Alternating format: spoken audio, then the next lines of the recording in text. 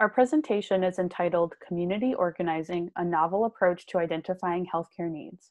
I'm Katie Schmidt. I'm a medical student at Washington State University, and I will introduce our remaining authors at the end of this presentation.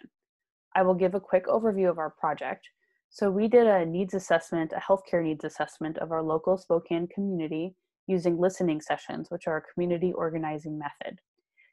Our needs assessment identified three major themes, which are healthcare navigability, healthcare affordability, and mental health care access.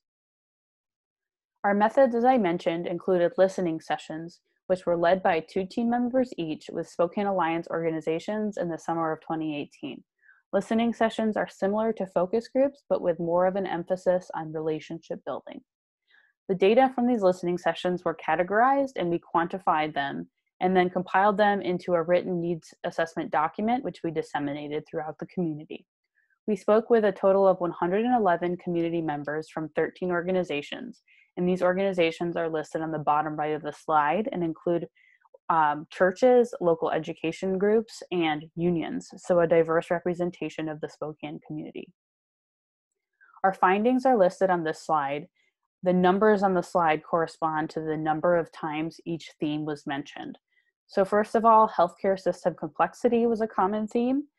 People mentioned issues accessing healthcare at times and locations that they needed, and also navigating their insurance protocols. Affordability was a common theme, and this was an issue no matter what insurance people had. We spoke with people with private insurance, public insurance, and no insurance, and they all reported issues with premiums and copays and affordability overall. Finally, mental health was a common theme. People mentioned lack of mental health care services such as psychiatry and counseling, and also a reluctance to seek mental health care due to stigma.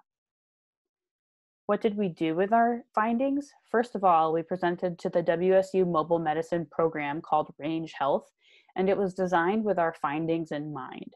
So they're working on providing primary care, urgent care, and reproductive health care to the community. Also, they have a charity care option to help address some of the cost issues. They're working on hiring a psychiatric nurse practitioner, and they recently launched a street medicine program to increase access to care during the COVID-19 pandemic. We also had the privilege to present to the Spokane City Council in November of 2018, and City Council was very receptive to our findings and committed to working with the Spokane Alliance in the future to address these gaps. Our conclusion was that our methods and results represent a cost-effective, low-resource opportunity to identify community needs and begin to address them. We believe our themes are consistent throughout Washington based on our own experiences, and as healthcare providers, we believe we have a responsibility to partner with and create stronger communities. We believe the methods that we use are easily reproducible. The listening sessions were a great way to build relationships and start the process for taking action. They also provided us with rich data and required minimal training and relatively minimal data analysis at the end.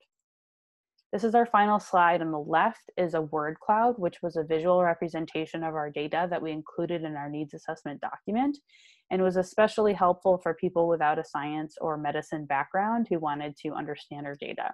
And then on the right is a photo of us giving our presentation to the Spokane City Council, and includes 4 of us medical students, but also 2 community members sharing their stories.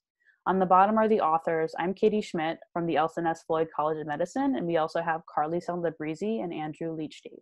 And then from the University of Washington School of Medicine is Kellyanne Hennessy and Courtney Roberts.